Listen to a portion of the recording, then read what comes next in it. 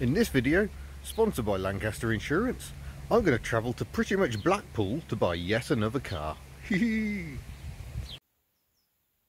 Right, just doing some packing. We've got the most problematic gimbal in the world. We've got my much better camera mount, complete with mobile phone adapter. That's been a bit of a breakthrough.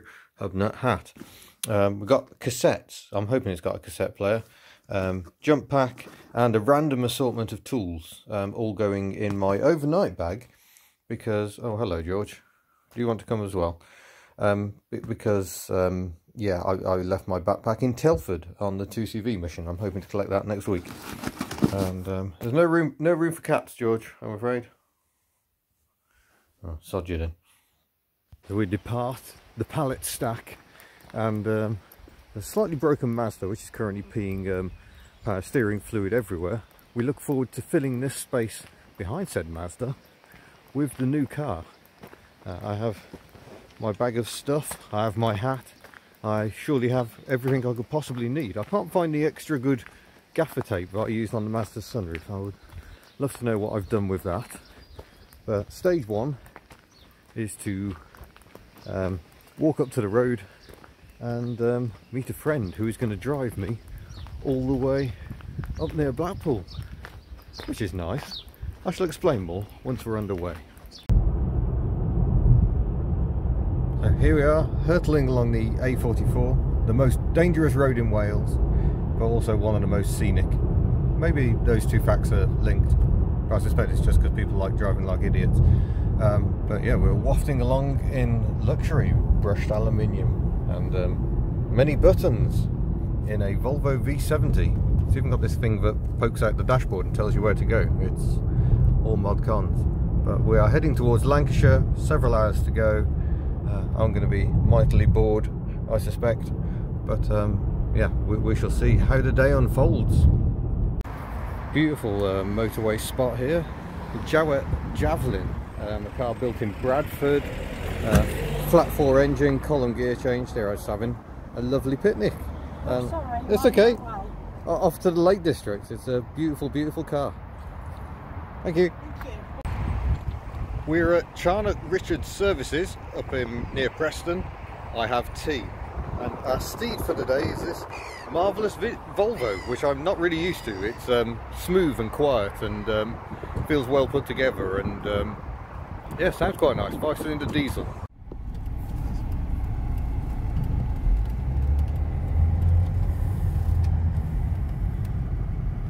There's the Jowett, enjoying their picnic. Wonderful. And we shall enjoy the 5-cylinder noises of a Volvo turbo diesel. Not that you can hear very much of it because it's a modern car and it's suitably muted. But yeah, a cup of teas have been had, and now we enjoy further adventures.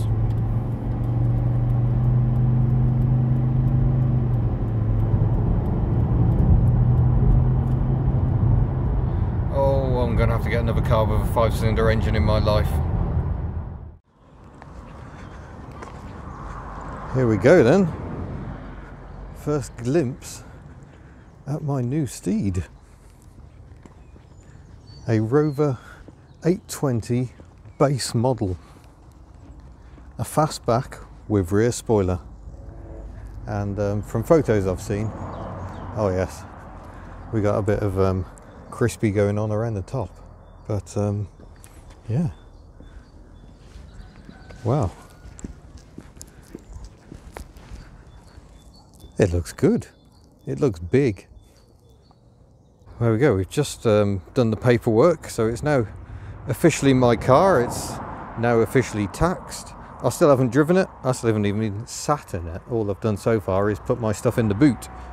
There's some mild breakage going on, so I can't actually have the parcel shelf up. We've got a random bit of trim in here, I don't even know where that's from, and some empty cans of oil. But let's have a nose around. So the only area of concern is this. That's going to be tricky to sort out properly. You can see where the frame's rusting as well, so I hope that doesn't leak. I've had enough of sunroof woes.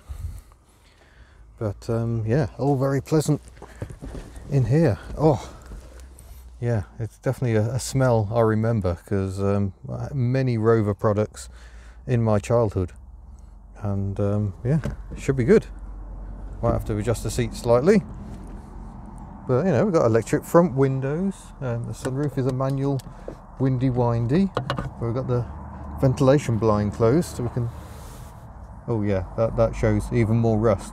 Might be needing to find another sunroof for this one. And a remote mirror adjustment, because it's that level of poverty. It's a very low spec. Push buttons for the rear wipers. A bit of mould on the dash as well. We'll clean that up when we get back. And yes, it has a cassette player. Hopefully that'll work when I put the key in, because I've brought cassettes with me. Very interesting. It's remarkably clean. So we've got 105,000 miles on the clock, and the engine is the 2-litre O series. The O series being the replacement for the B series engine. Has an overhead camshaft. Cam belt's probably due, to be honest. Yeah, this is very interesting. Right, we're going to go for a short drive just so I can do the live reveal video that you've probably already seen, and then we can start the journey home. Here we go then, my very first drive in my new car.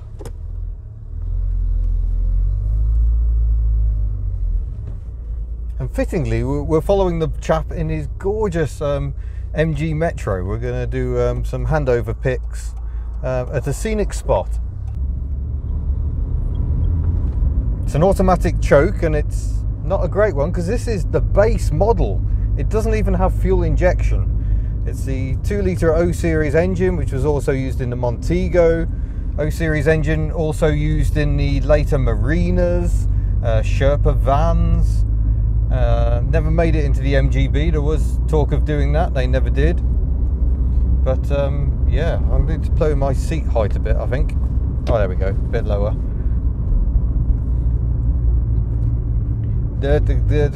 Oh, dearie me. These auto chokes are just absolute rubbish. You're kind of better off warming the engine up yourself before you go anywhere. I remember my dad's Montego, which had the 1.6 S series engine. That was also a bit of a pig, especially on damp mornings. But this is only the second Rover 800 I've ever driven, and yeah, it's feeling fairly peaceful.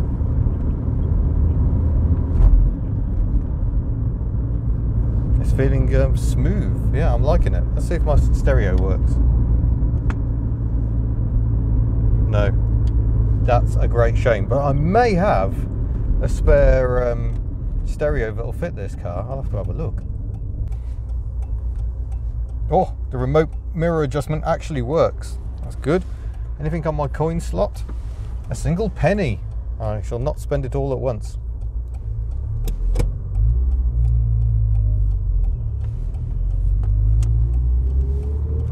So obviously, I wish this was the V6, because I watched the exploits of Tony Pond, who set a production car speed record, managed to average 100 miles an hour around the Isle of Man TT course in a production car, ostensibly. I think they did some mild suspension and exhaust mods to a Rover 827 Vitesse. That is very much the ultimate. But this, being the 2-litre poverty spec model, is a lot more hub nut, and yeah, the sunroof suggests work to do. We should make a fine addition to the fleet, hopefully. We've just gone for a short drive. We are ignoring parking regulations. Yes, stop you pedants, but it's such a lovely spot, we thought we'd stop here. We just had a merry convoy with this MG Metro, and also owned by Ashley, who's just sold me the Rover. And look at the how good the two of them look together. I think that's absolutely marvellous. So yeah, this is the Rover. It's still got its dealer plates on it. Look at that. Gorgeous, gorgeous dealer plates. As has the Metro. Lovely. And yeah, we shall have a walk around. It's the fastback, which was introduced in 1987, I think, a year after the Saloon. Lovely looking car, and I've got the rear spoiler and a tow bar. I mean, this could be a seriously useful car. I mean, as tow cars go, it's only got 100 brake horsepower, I think, so it's not going to be the most powerful, but it's yeah, certainly one of the best cars I've had for a while, I think. I mean, it's not the perfect example, no car of mine ever is, but there's some definite bubbling that's going to have to be addressed. But I think it's going to be very interesting. You'll notice it's got good old standard wheel trims, but yeah, it's fairly clean condition apart from the rust. I think it's absolutely lovely. So we've just taken it for a short drive. The tyres look a little low on air perhaps, and perhaps a little aged as well. Oh yes, you can see cracking starting on the sidewall. So we won't get too carried away. Quite old tyres. Yeah, they feel rock hard. I can't imagine this car's going to be fun in the rain. But yeah. Oh, we've got Tigers on the back. Made in Serbia, I think. But we were able to tell how old if it says Yugoslavia on them. But I can't see anything. Oh, there we go. Made in Yugoslavia. So there you go. That dates the tyres well enough, doesn't it? They are not new. And it looks like it might already have had a tickle with the welder on this side. But yeah, what a fine looking car, and what a fine looking pair of cars. Right, we need to go and do the live reveal, which will be much of this, but without the high definition. But everyone wants to know, so I better go and do it. Let's go and get some fuel, because I think she's going to need a drink.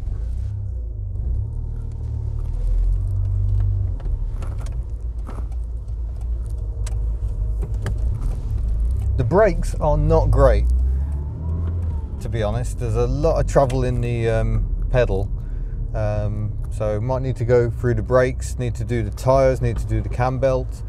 There's a fair bit to do, but the good news is this car was free.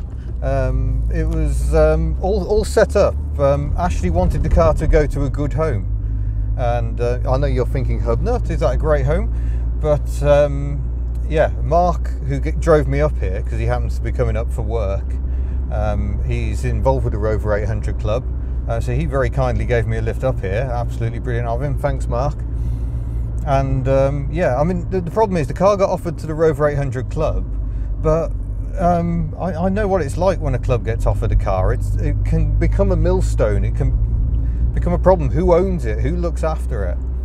So the thinking is that I will have the car for now and try and crack on with some of the improvements. It generates content for my channel, and then it's going to go into the classic car loan scheme, and I'll try and give you some more details of those when I have them. At the point of recording, I don't have any good contact details. There isn't a website, for instance, but yeah, the classic car loan scheme exists so people can borrow classic cars over a relatively long period of time, so up to a year, which is time to get a feel for the car, learn how to look after the car.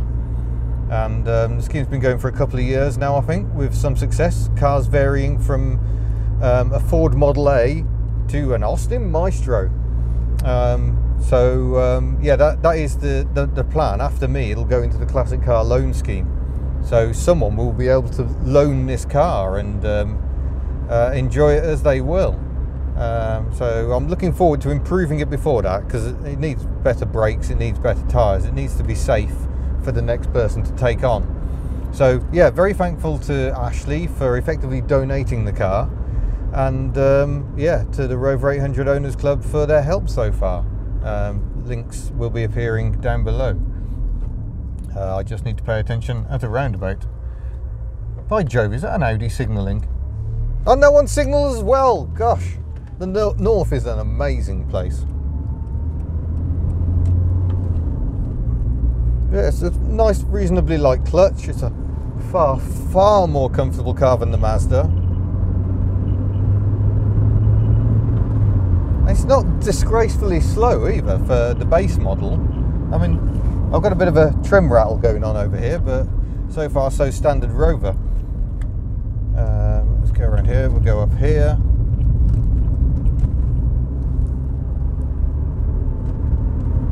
Just nervously looking at the police car, but I have taxed the car in my name, so all should be good. It has MOT. I've had to insure it with day insurance because I foolishly forgot to arrange insurance before coming up here, so it's all been a bit of an emergency. But yeah, We shall see how it handles the drive home. I'm going to have to move that angle, I'm afraid, because I need my sat-nav, so I need you to be more reachable.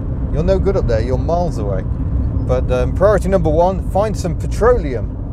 And with that achieved, we can drive home back to Wales. And I think it's going to be a lovely drive, even without my cassettes. That's a little saddening. Oh. Yeah, not ever so much talk. Come on, old girl.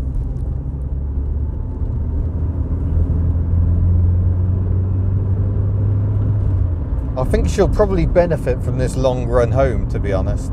Cars like a nice long run. And yeah, might make a run a bit better. But here's some petroleum. We shall go and get some. Yeah, there we go. That was, see the display, 51 litres, 63 pounds worth of fuel.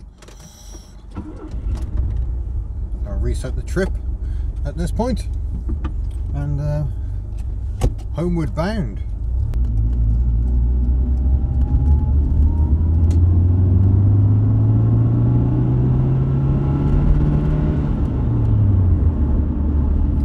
Well enough, but it's the comfort. I mean, these seats are lovely, and despite this being a poverty model, I've got lumbar adjustment, I've got height adjustment.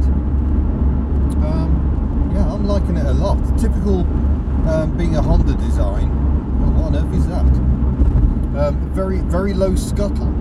The base of the windscreen is very low. That's how Honda like to operate. So let's talk a bit about Rover 800 and how it came to be. It was a project between Honda and Austin Rover. After the success of the Triumph Acclaim, which was BL and Honda's first go, then there was the Rover 200 ST3, which was the second attempt. The third car was the bigger car. Honda didn't have any experience of doing large cars.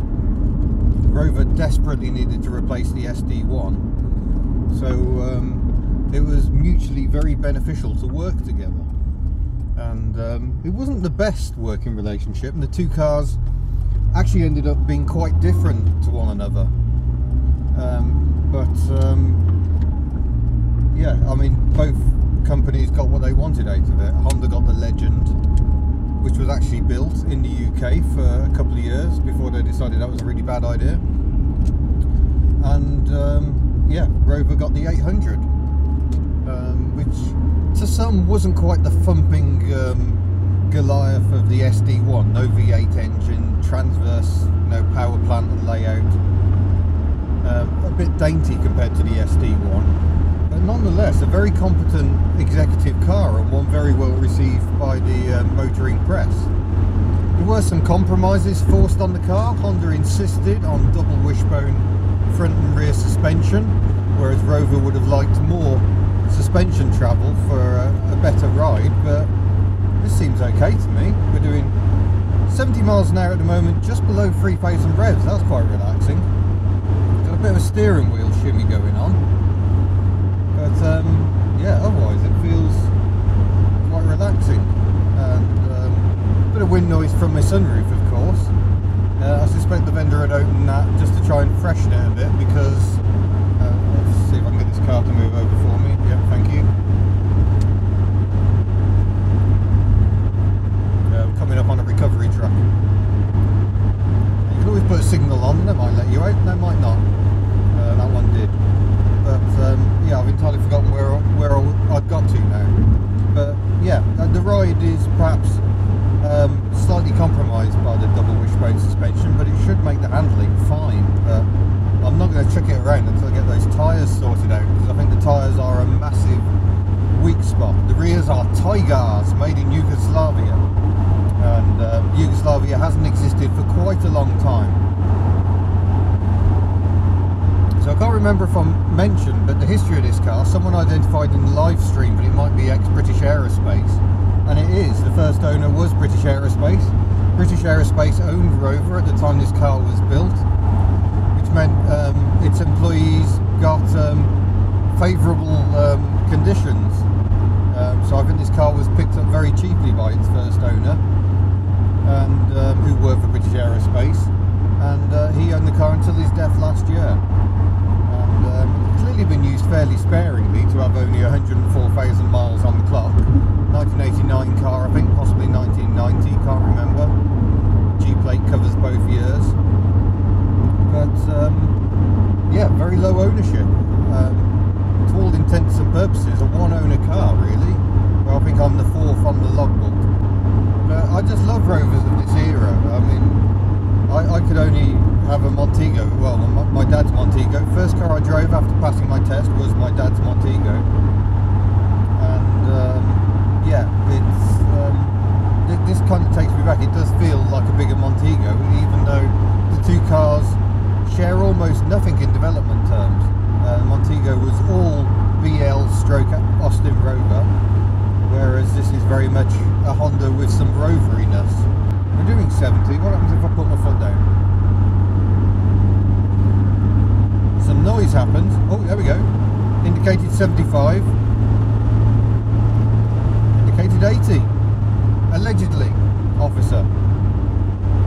So yeah, it's no turbo diesel torque, but she picks up and gets herself going. Just a single carburettor, which seems, you know, a bit of a misnomer for the time when everything else would have had fuel injection. But that said, I think some Mercs were still on carburettors. You didn't get an E unless there was fuel injection. I can smell hot brakes. That's not good news. Oh no, and we got the motorway junction coming up to the M6. I think I'm going to pull off and just have a quick check of the brakes. If anything is seriously hot, then I'm abandoning joining the motorway. Pull over as far as we can. I'll go and have a look. And I'm not taking you with me because pissing about with cameras on a motorway is a major no-no. Yeah, problem is the rear brakes, near side rear, actually smoke coming off it, so I'm going to limp very gingerly off the motorway. Oh dear. Yeah, downside of buying a car that hasn't done many miles for a while. I'm limping back up the M55. I'm going to go back to the vendor. I know he works on cars, so he will have the tools necessary to look at this. I've only got a few tools with me. I haven't got a trolley jack. Given the state of the sill on that side, I do not fancy using the factory jack. Yeah, the second collection caper where I have to dismantle a brake before I can drive home. Just wish I'd checked that, because he suspected there was a sticky caliper, and we got to the live reveal location, and we checked the fronts, absolutely fine. Didn't even think to check the rears. So there we go. Might explain why the pedal has so much travel in it, because the sticky piston is using up quite a lot of the travel. But oh, it's not smelling good. Imagine the friction you're generating. It's not good. I would like to be going a bit slower than 50, but not on a motorway. So not quite how we panned it out. We're back at the vendor's house, and yeah, this is properly hot. I can't even undo these with my fingers. They are that hot. So maybe I'll just spin them off with a wrench entirely. I'm gonna have to let this cool down. I'm sure we can do something like have a nice cup of tea. There we go. I mean, I was very pleased that these came undone with this tiny little wrench, which is the point. They're only meant to be torqued up to the point where you can undo them with this, and so that's evidently good. Oh, oh, oh. Toasty hot. Oh gosh. Because this is what brakes do. Brakes turn your forward momentum into heat, and if they jam, they do that rather too well. Why brakes are a bit wasteful, really. Right, put my nuts over there out the way. Get the wheel off. Oh gosh. Well, we've still got some meat on the pads, I think, or at least one of them. Yeah, we've still got meat on the pads, so that's all right. So we'll go for the slider boots. All right, yeah, slider boots are okay. So it's probably the main piston jamming is what's causing our issue. That's slightly interesting. But make sure the handbrake is actually releasing as well. Might give that a few taps with a love hammer. But mostly I'm going to let that cool down for a bit. Right, giving this caliper a few smacks with a hammer, and the wheel is now turning. I mean, it's still not beautiful, but it is turning better. So I think we're just going to pull it all apart, check everything's free moving. There shouldn't be too much piston exposed because there's a good amount of meat on the pads, and we'll see if that'll do to get us home. I was wondering slightly about handbrake, so let's just go and test that. We'll just go and pull the handbrake on and take it off and see if it is actually releasing cleanly.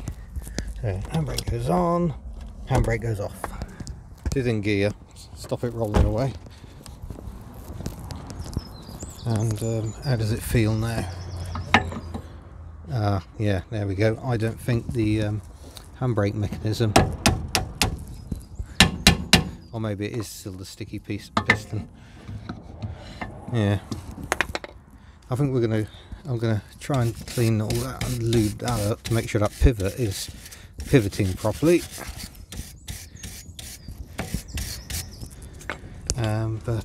Yeah, maybe the handbrake isn't the problem. All the handbrake's doing is operating the piston manually anyway. Oh, still quite painful to touch. Oh gosh. What's the glove? Might be a little late for gloves, it'll be alright. I found that. What's that?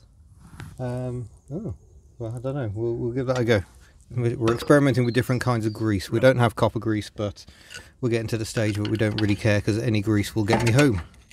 I don't care too much about the long-term future of this caliper because I suspect it's going to be getting replaced. But there we go. A bit crusty around the piston perhaps. So we'll clean everything up, get rid of all this muck and see what's going on. But the sliders are sliding, so that's encouraging.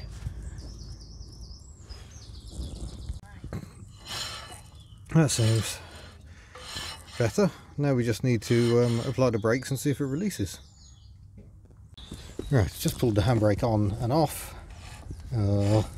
Still somewhat sticky. Is that because the handbrake's not releasing properly? No, that feels more like sticky piston caliper. Problematic. Oh, well, there we go. That was a bit of a palaver. We've greased up the caliper with all the wrong kinds of grease because we haven't got any red rubber caliper grease. That's really what you want, not red rubber, red caliper grease. Just generally. Oh, cooled down again now. And yeah, I think it's probably all right. I'll probably just do a quick heat check before we join the M6. We've got a short section of the M55. Yeah, hopefully that's good enough. There's a horrible sign of white grease around that caliper, which is definitely not what you want. But I suspect I might be going through the brakes of this car fairly significantly once I get back. But I've got red caliper grease, so at least I've got the right stuff there. Wash everything out. One of the problems is you need a wind back tool to push the caliper in, because that's what I'd really like to do, push it back in and exercise it out a few times. We haven't really been able to do that, so not sure why those children were shouting at me. So yeah, we'll just see how things go.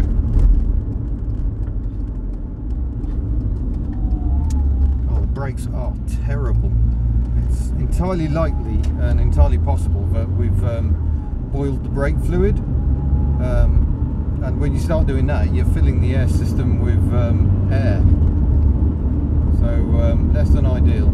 Work to be done. As is so often the case, a free car never stays free for long. Right then, dieseling. We've managed to make it 45 miles so far. Just have a quick check of the brakes, shall we? Check the fronts, no heat there. That's okay. Check the back. That's good, nice and cool. and I managed to park next to a Rover 400 HHR, and that's okay. Excellent. Let's go and get some tea. How bloody awesome does this car look? I have done well. Probably done even better if I actually get home. Central locking, sadly not functioning. Oh, I've had a nice cup of tea. Oh gosh, it really does smell damp in here. And I can now progress home.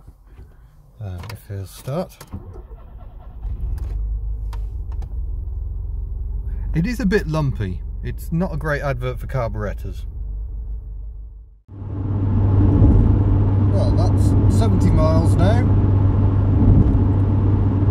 So far so unexciting. Let's hope that continues. The engine drones on a bit, but we've been sat at 70 for well, for about 30 odd miles, and it ambles along most merrily. I don't think it's as slow as you might expect, because it's not a particularly heavy car, I don't think. So, I mean, it's not exactly groundbreaking in terms of performance, but firmly the right side of adequate, I'd say. What it'd be like towing a caravan, I'm not quite sure, but I'm not towing a caravan, so that's alright, no problem.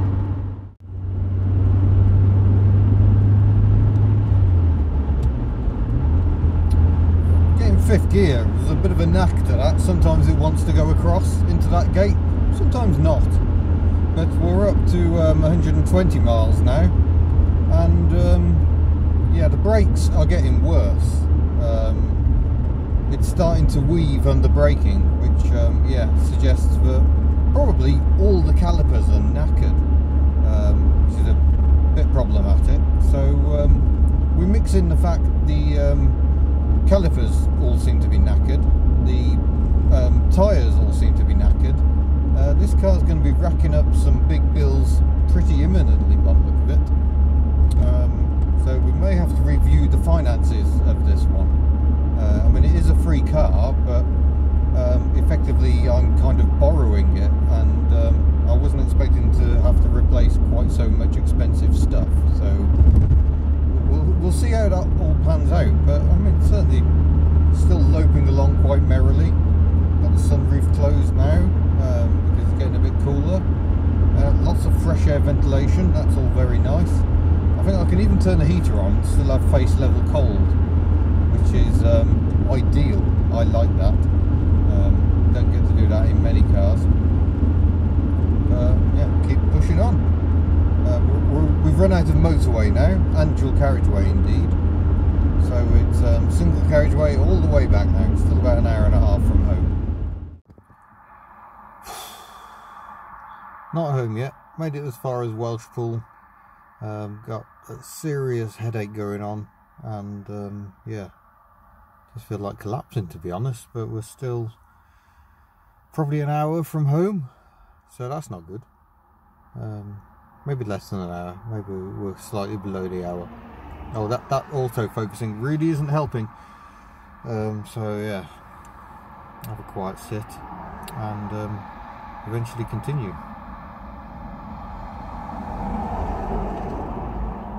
Sheep. And the good news is we've made it home to a hero's welcome. A fanfare there from the other members of the fleet. The Mazda's hiding at the top, the Fox in the garage. But I love the rear lights, to be honest. Fine looking car. But yeah, we made it home. About 180 miles in total. I slightly underestimated it. So I'll go and show you the dash, illuminated. There you go, isn't that lovely? I wonder if we've got any interior lights. No, apparently not, no interior lights. Right then, I'm going to go and collapse. Not going to best run back. Yeah, that's that. So, thank you very much for watching. Don't forget to subscribe before you go, and I shall see you in a future video with more about this car and all the other cars. Farewell.